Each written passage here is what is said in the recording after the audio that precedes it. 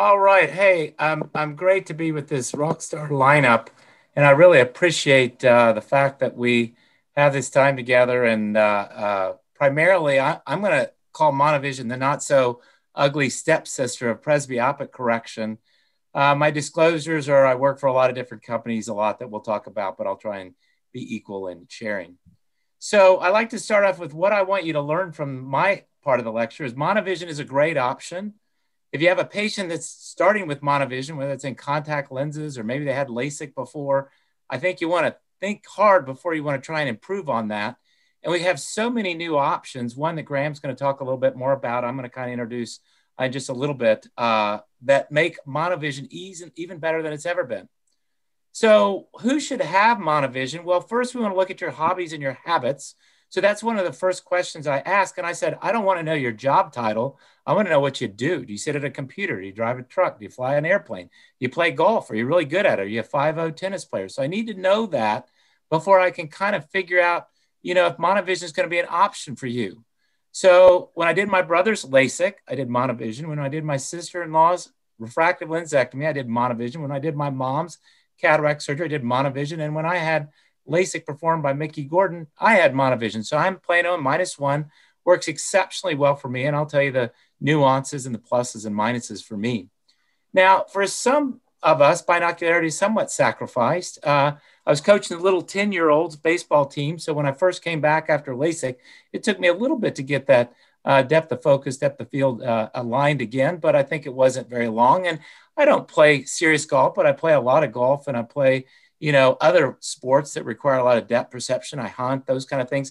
And it really doesn't affect me in the long range. But there are certain people that just can't tolerate monovision. So if you're a 4 or less handicap on the golf course, I doubt you're going to tolerate that. If you're a 5-0 tennis player, I doubt you're going to tolerate that.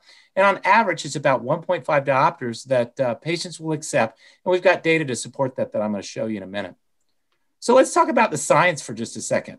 We've had a lot of studies that monovision and pseudophakia performs very well at the 90 to 95% or a plus level. I think that there are a lot of pitfalls. This is a great CRST article that was from Tim Snyder a few years back. Some of the top 10 pitfalls, patient selection is important. You got to talk about reduced binocular vision. You got to talk, maybe for me now, I painted my walls whiter and I've got a lot brighter lights in my office, so that helps. I have not converted to readers yet, but I think patients need to know that they'll probably still use them for certain things. And you've got to figure out what is their exact amount that they like. And I think, contact lens trials are awesome for that. And if it doesn't work, you've got to think about the process of an enhancement or how are you going to touch that up. I talk about stereo acuity and depth perception, those people that I think is important, whether it's their hobbies or their habits. You can kind of say maybe it's a higher cost for surgeons, but my current enhancement rate for the group that I'm going to talk about, which is over about 2,000 or 3,000 patients, is 1.6%. So I think if you look at higher costs, I don't know if that's a great argument. And then there's compromise with monovision. We discussed that. This just came out in Nature, and basically, it doesn't really appreciably alter visual processing. Eye movements maybe a little bit are limited on certain arrays, but realistically, for the most part, the science is showing that it still works well, all these years later. And Dr. Marshall and I are making the comment earlier that this has been around for a long, long time. So it's not something new. And almost every ophthalmologist that we know, he or she will say, what? That I do some sort of monovision, whether it's a mini monovision, that's a true monovision.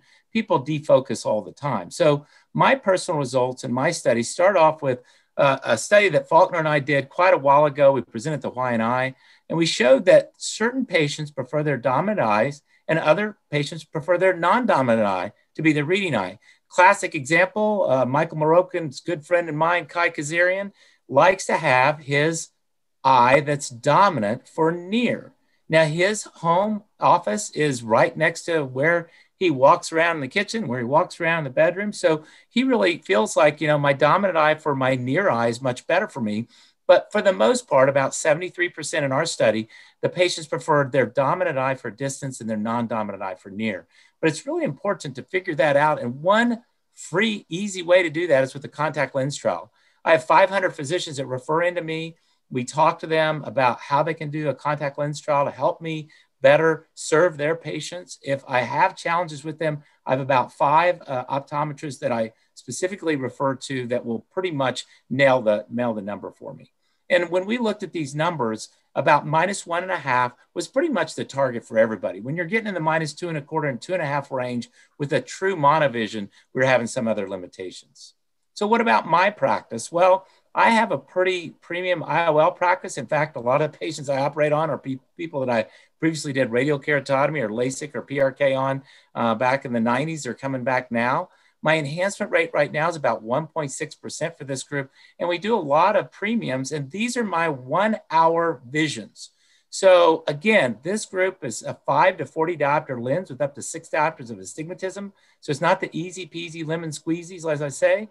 At the 1-hour visit, they're seeing 94% or 20/30 or better. And that's kind of what some of my patients who've had LASIK before are kind of expecting. And they don't want to come back for a touch-up. So if I can look at them and say 98% you're going to walk away and I'm not going to have to alter this, I think that's a great.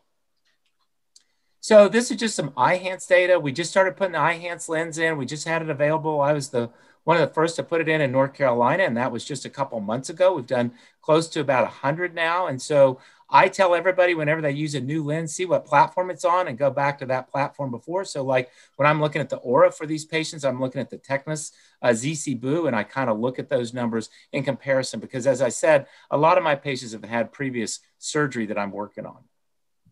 We've shown this Eye lens, and a lot of papers have been shown that it's a great monovision IOL, but you're going to get about a -0.5 in my hands out of that.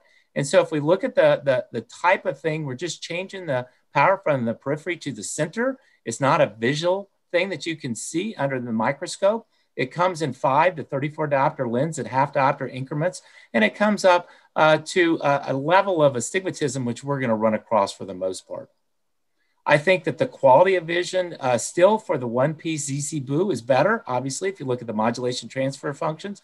And if you look at the defocus curves, you're basically going to get about a half a diopter out of this, but the patients appreciably notice that they can see more intermediate with this. And we're really not selling this lens as a premium IOL. This is pretty much my standard lens. I do the dominant eye first, if that's the one that I'm targeting distance. And then I say, where are you at? Give me something where you want to be. You want to see the shade? Do you want to see your computer? What are you missing? And then we may target defocus based on that.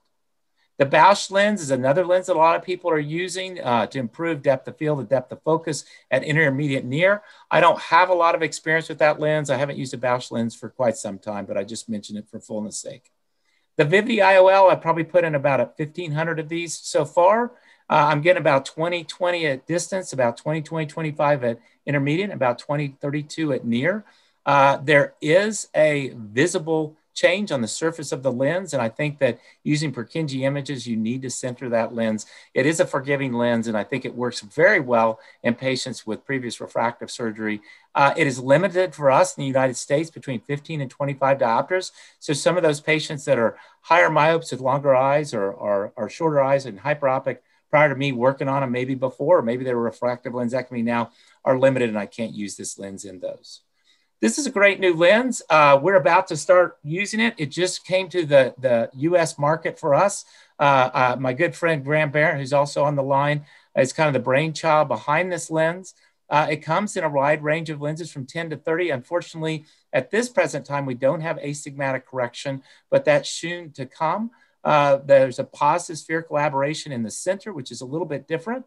But this is really a lens that's designed for monovision. It's going to give you a true defocus of probably about -1.25 if you target plano. And if you look at the modulation transfer function on it, you get a nice blended vision. And that's why I like to talk about bilateral vision when we're talking about these lenses, because this lens is going to give us more of an intermediate as opposed to, say, an old monofocal kind of setup like I did in my sister-in-law, where you may have ZC Boos in each eye and you have the one eye defocus for a -2, 2.25, which is what she was wearing her contact lenses, but you can physically see her move her head to try to find her sweet spot. Well, this new EMV lens is going to keep us from having to do that. And I think it's an awesome lens. Unfortunately, I can't give you any information about it because I don't have any personal experience, but I'm hoping that Graham will share that with us. The light adjustable IOL is great. It's 100% enhancement rate, but it's got great outcomes in terms of those patients that we touch up. So we can pretty much let them try out what they're going to wear in terms of their vision for a couple of weeks, and then we can lock that in later. I think that you can enhance these patients to their level of happy. So I think that it's another step. You're again enhancing 100% of these patients. And right now with a 1.6% enhancement rate, it's kind of hard to sell that for me. It adds a lot of chair time and a lot of work in the clinic, but I don't want to denigrate that technology. What about future IOLs? We were part of the clinical trial for the IC8 lens.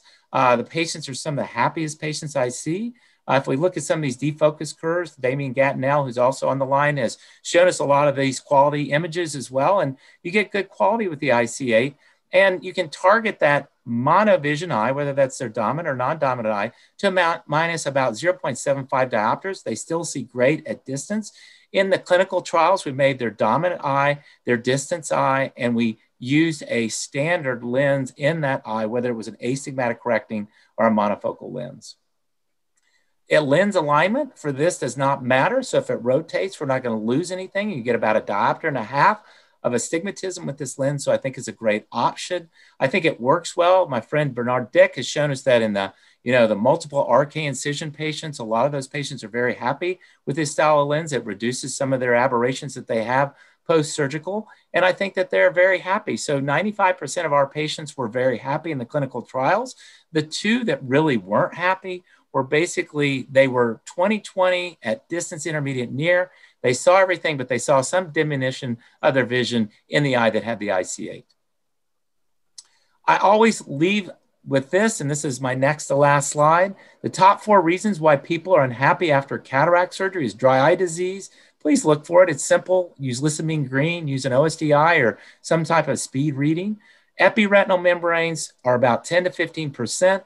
If Donenfeld will always say this, if you find it before surgery, it's the patient's problem. If you find it after surgery, it's your problem. Post-operative refractive error, like I said, in about 1.6% of my cases, I'm touching those patients up and I talk to them about it. And then it's very important. Now we have all these choices of lenses that we find the right lens for the right patient. Thank you very much.